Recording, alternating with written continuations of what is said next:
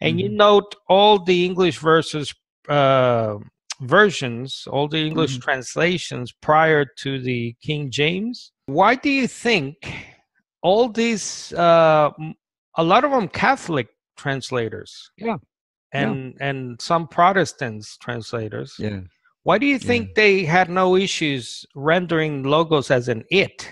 As you can see here, because they were smart enough students to know that that's what it meant. And being Roman Catholics, they could wear two hats, which I can't do. They could say, well, if you ask me what the Pope says, I'll give you this answer. If you ask me what John said, I'll give you a different one. I don't think that's honest. They will have to deal with that in the judgment. However, they're good scholars. And as you say, they fully well knew that logos is a masculine gender grammatically.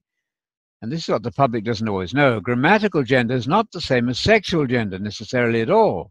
The table is feminine in French, and many examples. But logos is masculine gender grammatically, but your word is not another person. Your word is you expressing yourself. Actually, James Dunn, and here's a good example of books that you should read. If you really want to know this stuff well, read James Dunn's Unity and Diversity, or his Christology in the Making. They're must-reads for anybody who wants to be a teacher in this field.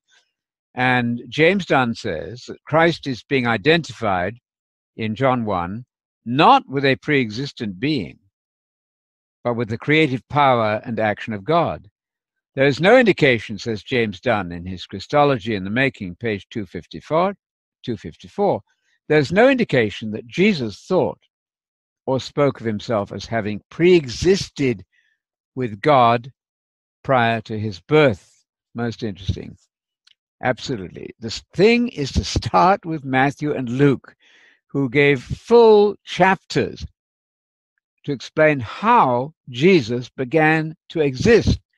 So once you start saying he was really Michael the Archangel, or pre-exists as God the Son, you're contradicting Matthew, Luke. I don't want to risk that. Start with Matthew, Luke, and then see what the options are in John, and it all becomes rather easy.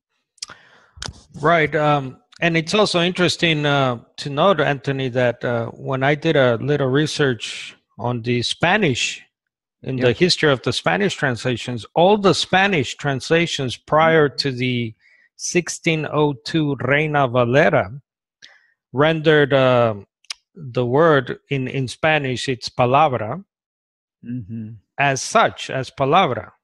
En el principio era la palabra.